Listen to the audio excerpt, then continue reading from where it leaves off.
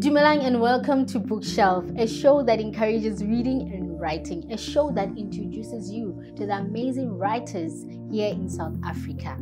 My name is Gail and Lehlohonolo. Now, South Africa is one of the countries with a very high rate of divorce, and research shows that more than 81+ completed divorce forms processed in 2021 alone, indicating an increase of 31% from the 16+ divorces processed in 2020.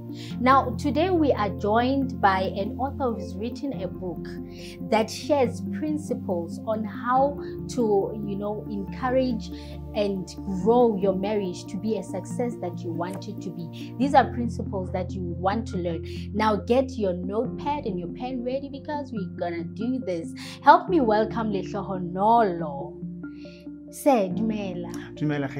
How are you? I'm very well, thanks. I'm good, thank you. I didn't pronounce your surname because Lehlohonolo Mazido. Okay, because I was going to say it very wrong, so I wanted, okay, Mr. Lehlohonolo, before we get into many other things, please introduce yourself. Tell us about who is Lehlohonolo and, where are you from and what are you all about? Yeah, the first name is Lehlohonolo, the surname is Mazido. Soweto, even though the surname does not suggest that. It's actually a Home Affairs era. Okay. So it's a story for another day. I'm from Free State, Velkomo, Machade. I'm a registered counselor by profession, registered with Health Professions Council of South Africa. I'm a marriage therapist, relationship counselor, and mental health practitioner since 2006. Now it's 17 years. Seen a number of people in the therapy room and spoken to the number of people in seminars and in the media space as well about marriage and mental health. So that's what I do. I also teach psychology as well in one of the institutions in South Africa. Wow, and which institution is that? It's the South African College of Applied Psychology. Wow, I went through your book and I could see the passion you have about marriage and particularly families, because you can be married, but what makes a marriage to be what it is, it's how the family is structured, how things happen. A lot of people can tell you now, I come from a very broken home because of 1, 2, 3. So please tell us this passion, what inspired you to be so much invested in family, in marriage? Well, it started with a void that I share with many of the South African people growing up in a dysfunctional and ultimately broken family.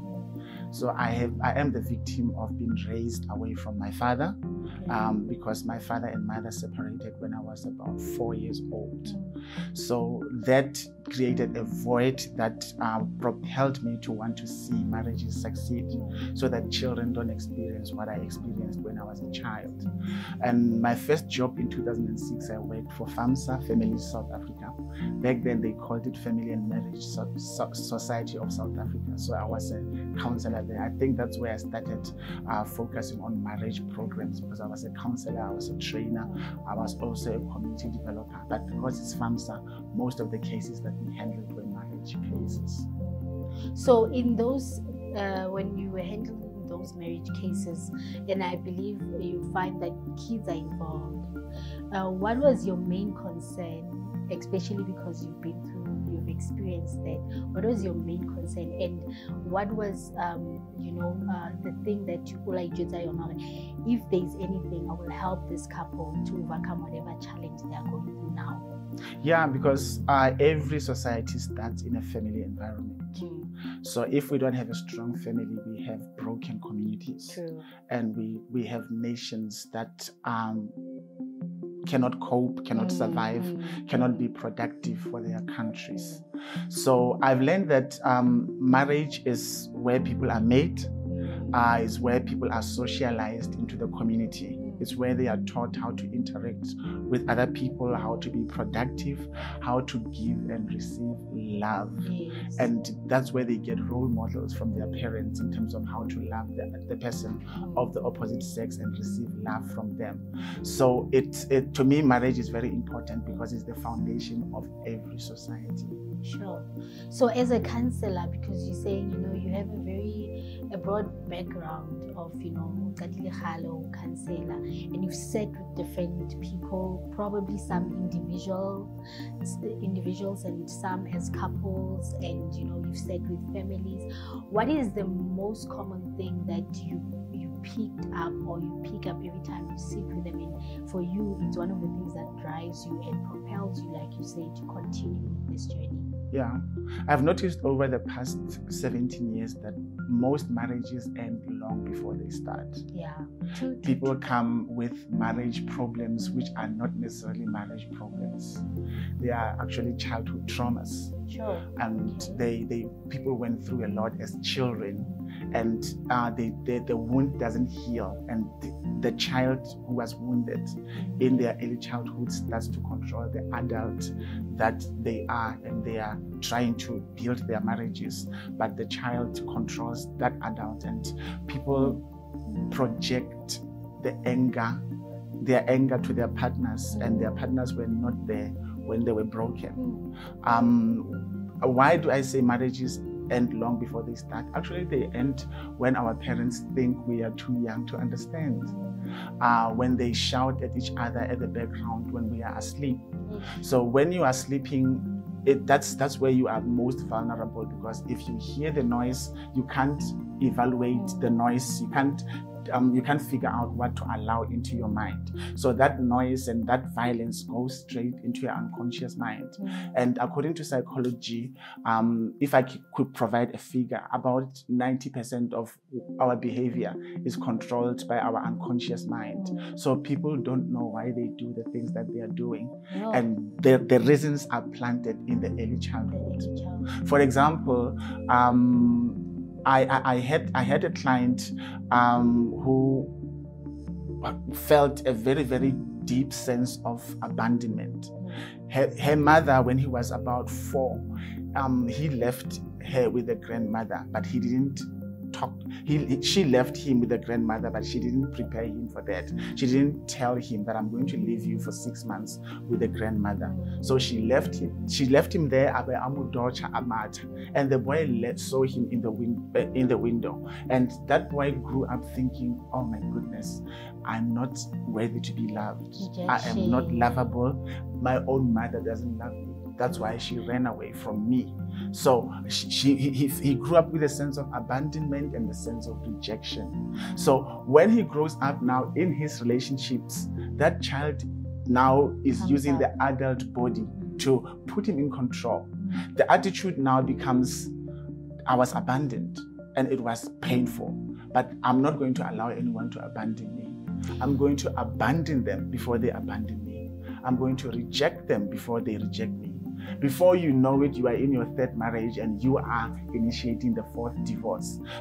Not because the marriage is not going well, but because you are expecting that your wife or your husband will leave you the way your mother left you with your grandmother. Sure. Because I want us to unpack it from that, or how it affects you in that manner. Let's take a short break and we'll be back after this.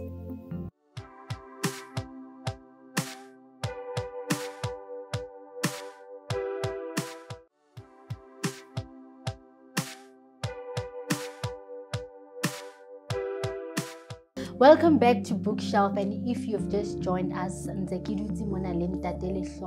who's the author of the book titled Together Till the End. Before the break, you were explaining, didn't affect the motto until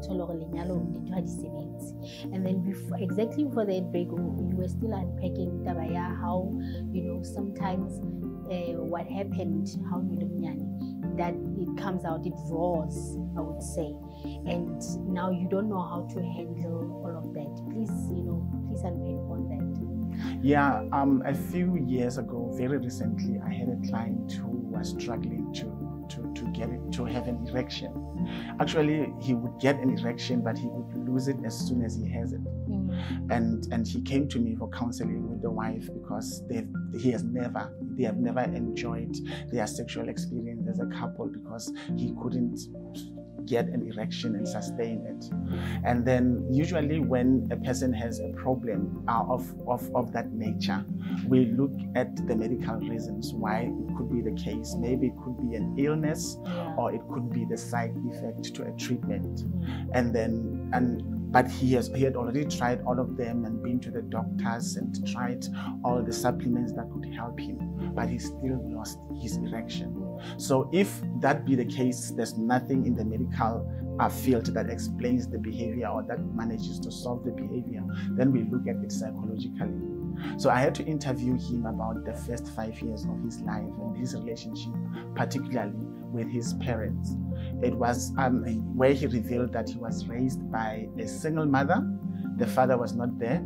And then he struggled to remember, but through some techniques that we are using in the psychology profession, in the practice, I managed to help him recall what happened when he was about 2. So he would wake up with, every time he woke up with an erection.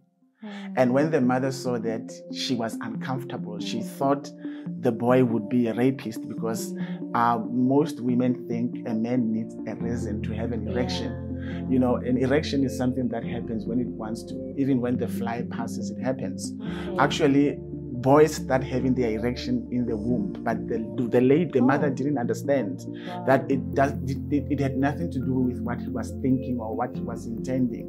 But because she didn't understand it, and the father was not there to explain, every time this boy had an erection, the mother punished him. Like she would punish him. You are going to be a rapist. And now he grew up associating an erection with punishment. So now there's a philosophy or theory in psychology that explains how we think or we look for our mothers in our wives. Sometimes when our relationship with our wives represents our relationship with our mothers. So when he saw his wife, the wife represented the mother in her mind. So in his mind, because he was when he was 2, every time he has an erection with the wife, the 2-year-old reacts, is afraid that he's going to be punished, and that's how he lost his erection.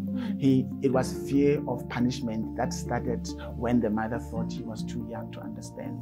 So I had to help him deal with that fear and how it started, and help him dissociate his wife from the mother and the childhood experience from the adulthood. And through psychotherapy, after a couple of weeks, it was a couple of weeks, yes, then he managed to regain his erection, and then he began to function properly in bed, because now we have dealt with the trauma that happened in childhood when he was punished for something that was so natural and that he would need when he got married.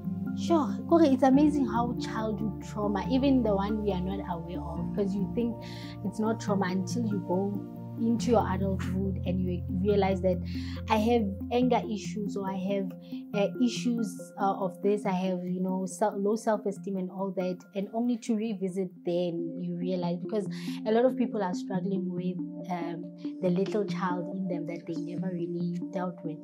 So you're like, wow, I'm learning.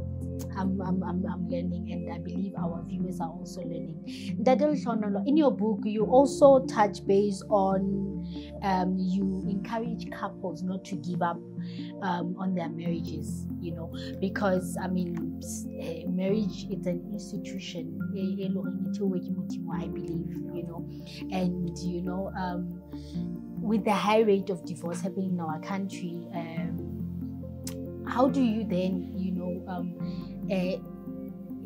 stay in a marriage? This is toxic. I've tried to fight, I've tried to do this for this marriage, I've tried all sorts of things, but even with counseling, they go through counseling, but still it doesn't help. So the only option is to get out of it. But in your book now, you say, okay, you encourage them, or make it work.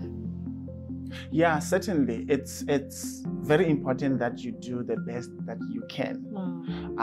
Because if you have not done the best that you could, and you divorce, you are always going to think you could have done better. You are going to be followed by regrets. But if there's nothing more you could do, and you are convinced that there's nothing more you could do, then you will not have any regrets going forward. In as much as I encourage people to make sure that they become patient and they fight for their marriages, I don't encourage people to be in love at their expense.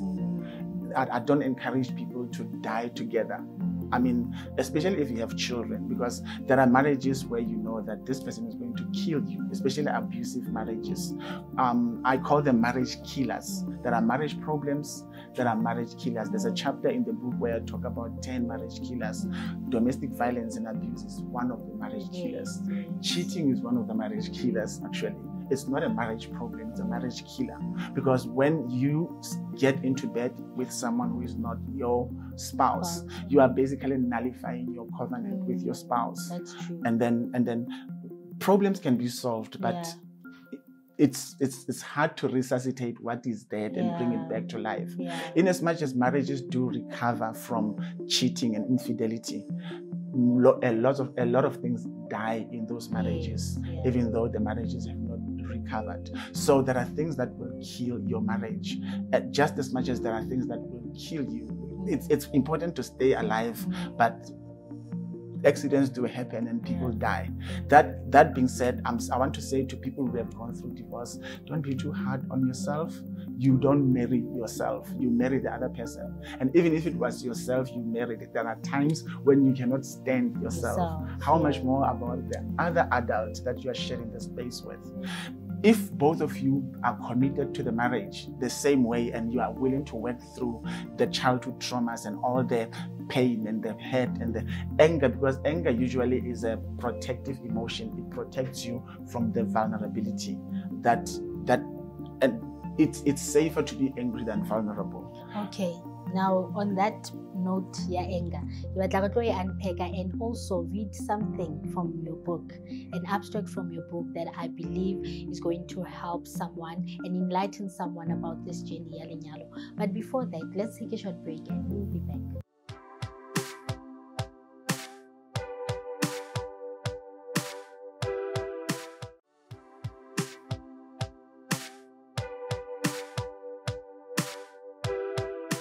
Welcome back to Bookshelf. Lehlohonolo, who is the author of a book titled Together Till the End.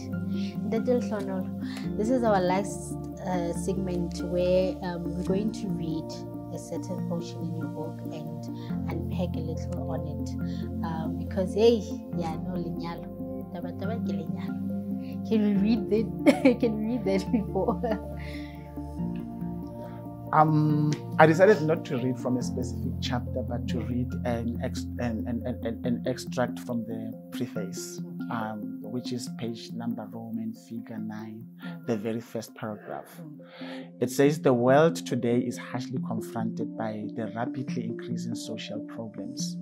Crime, prostitution, rape, teenage pregnancy, dropping out of school, homelessness, suicide, juvenile delinquency, alcohol and drug addiction, wickedness, violence, peer pressure, sexually transmitted infections, moral degeneration, gangsterism, hatred, sexual promiscuity.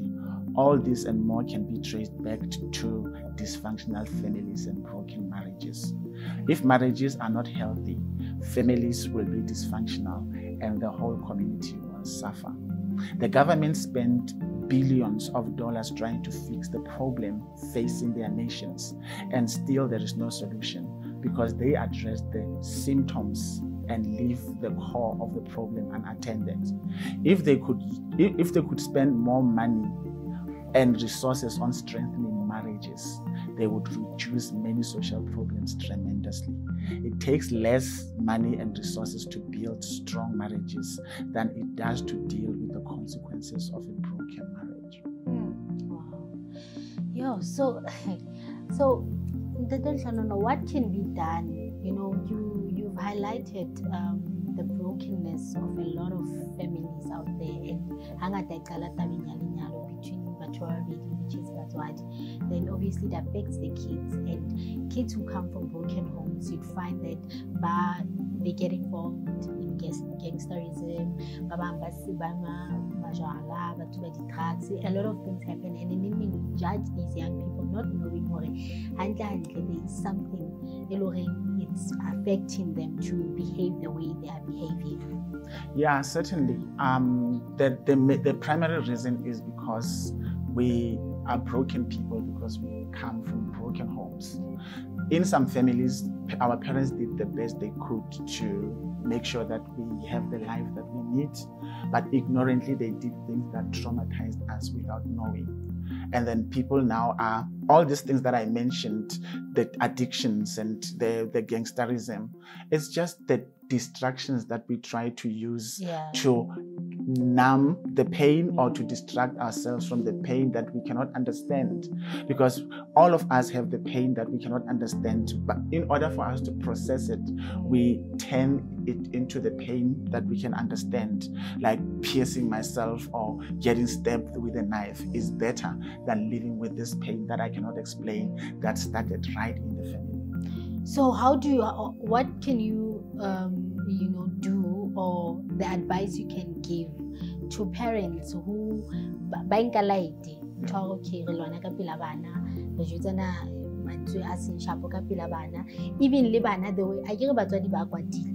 the way because of how the marriage is, even the way they respond to kids,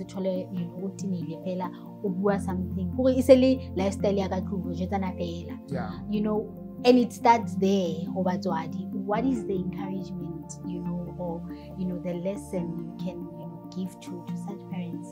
Yeah, it's living beyond ourselves, knowing that our actions do not affect both of us. It's not only about expressing how I feel, the way I feel it to my spouse. It's about the things that I model to my children, the things that I expose my children to. Because it takes a lot to heal an adult, but it takes a little to traumatize a child. Now, because I think it's not the things that we do, it's the things that we don't do. If wana Allah or someone changing, that traumatizes the child. It says to the child, I cannot trust anyone in this world, not even my spouse. Then they grow up with trust issues and insecurities, and they grow up thinking nobody loves them, because when he was 11 months old and he was crying for milk, nobody attended to them. So we and we represent our arms, but the only love that children respond to is our arms. If we teach them to use that, the only way to deal with the pain is to put something in your mouth, and then we wonder why they can't stop drinking and smoking. Oh, yeah, what's making that little you are smart. This is deep. Okay, so my question, I read in your book, you say that marriage have a social impact, baton, and then how is that so? Because I know that we are social as Batu, and all that. How does it have a social impact, Gabon? Yeah, I once came across children playing. Mel was lying on her bed facing up, and the father, which is a 4-year-old boy, was lying on top of him. And they were making noises. They didn't understand what they were doing, but they were trying to imitate their mother and father making love, and then they are playing that out in the community. The fact that Soweto is the first language that I had at home. Everything that we first experienced at home, it affects us in the society. Like when you raise a child, remember that you are preparing a citizen for a society. You are either preparing a prisoner or a president. So make sure that you raise the children well, and don't take out your pain and anger on your children. Rather go and seek help, so that you don't, I call it transgenerational trauma or socially transmitted toxicity, where we transmit our toxicity to our children, from our parents. It has to stop with you one way or the other, for the sake of your children and for the sake of our communities. Sure. No, I wish we had enough time to unpack this because there's a lot to learn, but that's why the book is there. So get yourself a copy so that you can learn more. Lehlohonolo, thank you so much. Before Rega Ikwala, how can we get a hold of the book, and of course, how can we get a hold of you if you want to? You know, there are people who say, how can we get a hold of you? Yeah, the book is in Amazon, Kindle, many other websites that are there, but it comes with a different cover. So if you want the book with this cover, me and my beautiful wife here, you can just contact me through my website. You can see my numbers there, Lehlohonolo Mazido.co.za. You can get information about me and about the books and the numbers that you can use to order your copy. If you are anywhere in the country, we can courier the book to you. And the number that I use is 0609936765 if you need counseling or you need to have me speak at your event, be it a marriage seminar or any other event that speaks about mental health and relationships. You can get me on Facebook, Lehlohonolo Mazido, Instagram, Lehlohonolo Mazido, YouTube. I have a channel with my wife called The Mez, Together Till the End. Yeah, that is the platform still being available. Wow. No, Lehlohonolo, keep up the great work, and may God continue just elevating you and using you to make that impact. Thank you. Thanks for having me. It's a pleasure. I hope you were taking notes, and I hope that you will be encouraged to really get this book for yourself, because it touches not only on marriage but on a lot of things, even from childhood to adulthood, so that you can be able to understand some of the things that you've been through as an individual. Until we meet again next week, remember, if you can see the invisible, you can do the impossible. I am Gail and I'm signing out. Bye.